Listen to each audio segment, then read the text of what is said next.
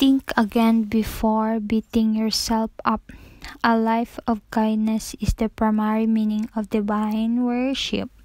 Emmanuel Swedenborg. When I was in my 20s, I founded a computer export company and was exporting computer accessories to Saudi Arabia, Greece, and Nigeria.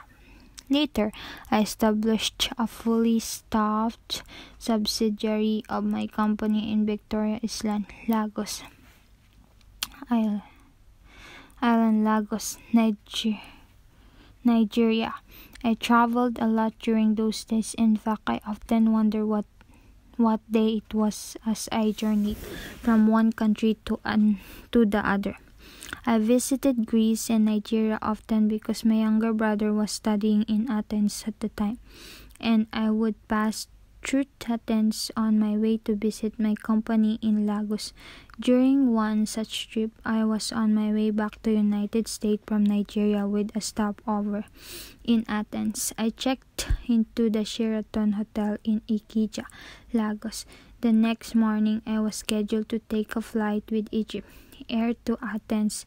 Usually, I'm meticulous when it comes to scheduling my flights and making sure I get to the airport on time because I know the inconvenience that goes with missing international flights. Thus, I never miss an international flight. The night before my departure, I packed my luggage and was ready. All I had to do the next morning was take a shower, get dressed, and check out my hotel. Since my flight was scheduled to depart at 10 a.m., I called the lobby and scheduled a wake-up call for 6 a.m. as a contingency. I set my own travel alarm clock for 6 a.m. I reasoned that if I woke up at 6 a.m. and left the hotel by 7 a.m., I had plenty of time to get to the airport, check in, and have breakfast before my departure. To my astonishment, I woke up the next morning at 9:45 a.m. My flight would be in the air in 15 minutes. With traffic, it could take from half an hour to an hour to get to the airport. I could not believe it. I entered disbelief. I called the lobby to find out the correct time because my clock could not possibly be correct. They confirmed it was almost 10 a.m. I angrily inquired why they had not called me as scheduled. They apologized, saying they've been calling my room every half hour since 6 a.m. was well known to the hotel staff because I stay at their hotel regularly. My own alarm clock indicated it had been performed as well. I was obviously in such a deep state of sleep that I had not heard any of it. This had never happened in all my years of traveling. With no one else to blame, started beating myself up. I called myself every unflattering name I could think of. What's wrong with you, foolish man? What are you? An infant who needs 12 hours of sleep. I was so upset because of all the inconveniences I was scheduled to face. I had to notify my brother in Athens that I was no longer arriving as planned. I had to book a hotel room for an additional night, assuming I could get a flight for the next day. In addition, I knew I would pay the airline penalty fees for changing my departure date. I had not planned to spend more money. You can imagine how frustrated and upset I was. Fortunately, I was able to reschedule my flight for the next day, but the penalty fee was high.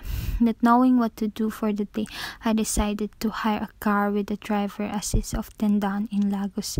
And when sightseeing, I came back in the evening. Upon entering my hotel room, I turned on the television. There was breaking news. The flight I had missed the morning had crash-landed in Cairo. What? My mouth flew wide open. My eyes were glued to the TV and my legs went limp as I sat on my bed in disbelief. Although no one was killed, I felt sad for the passengers who were on board and those who were wounded. At the same time, I was filled with profound gratitude that the divine had spared me that horrible experience. I could not thank God enough. Here I was beating myself up, not knowing that the divine had my back and caused me to oversleep. The experience taught me a very important life lesson. As humans, we often react negatively and sometimes violently when things don't go our way, or when we work so hard to make a relationship work or to fulfill our dream, it does not materialize. But now I share the lesson I've learned with others.